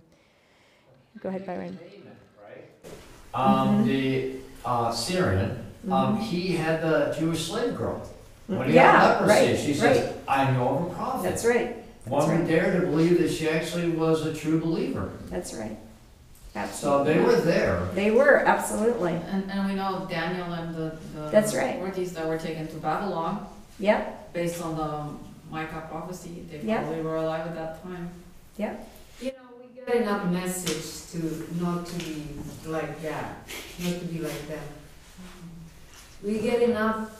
Oh, yeah. Oh, Yeah. yes, we do. Everyone does. God gives everybody enough knowledge to make a decision, for sure. Right, I mean, it's just like, Yeah, yeah, yeah. Okay, so it says, and then going back to 12, O Jacob, all of thee, that is, all of the remnant, although God would have all his professed people be saved, only the few, the remnant, who sincerely turn from their sins and walk in the ways of righteousness will be saved. By God's grace, many are called, but because of the perverse iniquity of the human heart, unfortunately, few are chosen. Matthew 22:14 says, for many are called, but few are chosen. And Revelation 14:12 says, here is the patience of the saints. Here are those who keep the commandments of God in the faith of Jesus. So he ends by saying there, they shall make a great noise by reason of the multitude. So great noise shows that the remnant would be a great multitude. Hallelujah. And then verse 13, the breaker is come up before them. So breaker is from the Hebrew paros, or to make a breach, to break through. The parallelism of the verse points to Jehovah here, shown breaking down all opposition before his people. Broken up is better translated broken through. The captives follow their leader. Their passing through the gates shows their removal from the land of their exile. And their king that shall pass before them, their king is the same Lord that led his people out of Egyptian bondage and later delivered them from captivity, will in the near future free the redeemed from the bondage and captivity of this world's sin. Deuteronomy 31:8 says, and the Lord, he it is that doth go before thee. He will be with thee, he will not fail thee, neither forsake thee. Fear not, neither be dismayed. Isaiah 45:2 says, I will go before thee and make the crooked place straight. I will break in pieces the gates of brass and cut in sunder the bars of iron. Romans 8:31 says, what shall we then say to these things? If God be for us, who can be against us? He that spared not his own son, but delivered him up for us all, how shall he not with him also freely give us all things? And John 14:2-3 says, in my Father's house are many mansions, and if it were not so, I would have told you. I go to prepare a place for you, and if I go and prepare a place for you, I will come again and receive you unto myself, that where I am, there ye may be also. Christ's Object Lessons 206.3 says, he will bring you into his banqueting house, and his banner over you shall be love. That came from Song of Solomon. If thou wilt walk in my ways, he declares, I will give thee places to walk among these that stand by, even among the holy angels that surround his throne. Yeah. What a promise. Yeah. Yeah. So as in any age where God's judgment has befallen the wicked, while God's faithful may not be spared the trial, for the remnant of the upright there will be restoration. And one other thing I think of when we study plain Revelation, it talks about the remnant, the 144,000 that are alive when Christ comes. was a great multitude. Yes, When it talks that's about right. the entire remnant, their voice together almost sounds like thunder. Yep. And it's almost reminiscent of like the voice of God, obviously much lesser, but still, Yeah. it's like, it's that many. So when you consider the billions and billions of people, Yeah. Yeah. okay, it's a smaller remnant, but heaven's not gonna be so sparse. That's No, exactly right. that's right. It'll be beautiful. Okay. All right, any final thoughts, questions for the evening? I must say, I really like Micah so far. Yeah. Yeah, I do too. If only we can learn Yeah, from I the agree. experience of our I forefathers. agree. I myself think of that all the time. I'm just like, Lord, you know, there's things in my life I need to straighten out. Like, you know, it's just like some things are just so hard day to day, and you're just like, some days you wonder, am I ever going to make it? But the promises are there. So if we stay the course, and, you know, he just says, come to me, repent and come to me. And isn't that what it's about? Recognizing how weak and sinful we are, and recognizing our need for him. Yeah. Also, it says the key to the successful of Jesus during his time in this earth is prayer. Yeah. That's right. His connection That's right. with the Father. That's right. And the Holy Spirit nurture him, and the angels, That's right. you know, helping him for anything. You know, it's the Holy Spirit that pointing to him everything Yeah. he answers. I think we need to be sensitive to those people who are around us in our communities too, who are not of our faith. That's right. Absolutely. And be willing to reach out to them. Yep. I mean, Yep. I'm just amazed. I'm amazed sometimes that the Holy Spirit does what the Holy Spirit does with people. I completely 100% agree. Yep. Yeah. But God is always at work. Yep. All right, well, let's pray and close for the evening. And don't forget to come back next week for the second part of Micah. All right. Dear Father in heaven, I thank you, Lord, that we've had this opportunity to study this important book, this message that you have left us. Lord, it's not an oversight on your part. That's something that was written for ancient Israel, is still to be read and learned and studied today's time, because indeed there's much significance.